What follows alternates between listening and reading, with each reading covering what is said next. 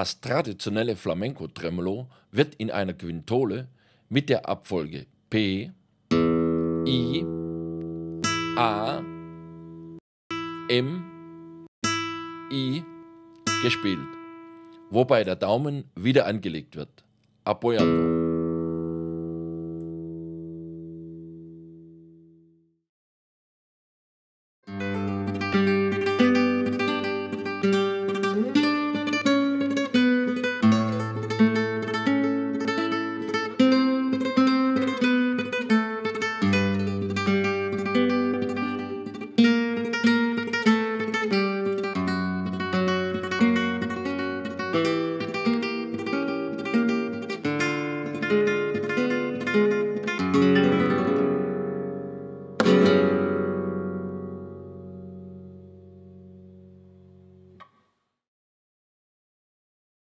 Grundsätzlich wird auch bei dieser Technik der Daumen auf der sechsten Saite aufgestützt.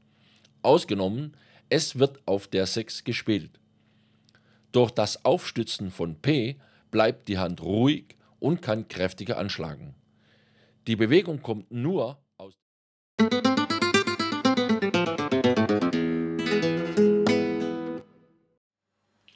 Bevor mit den Kompassübungen auf der Gitarre begonnen wird, sollten folgende 4 Beispiele mit dem Metronom geübt werden.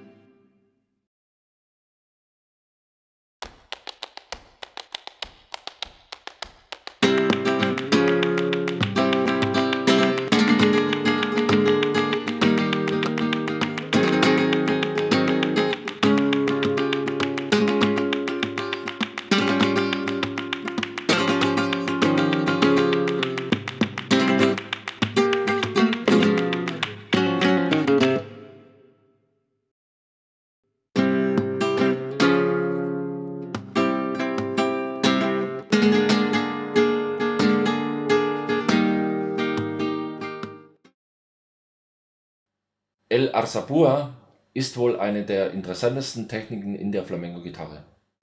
Alzapúa. Púa ist das Plektrum und Alzar heißt auf- oder anheben.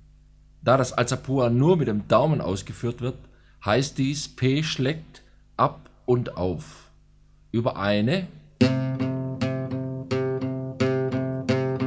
oder mehrere Saiten. Meistens wird das Alzapúa über 3 Saiten gespielt. Der Ablauf kann am besten mit einer Dreierbewegung dargestellt werden, was aber nicht heißt, dass es eine Triole sein muss. Bewegung 1. P beginnt mit einem Abschlag auf der mittleren Seite der Dreiergruppe.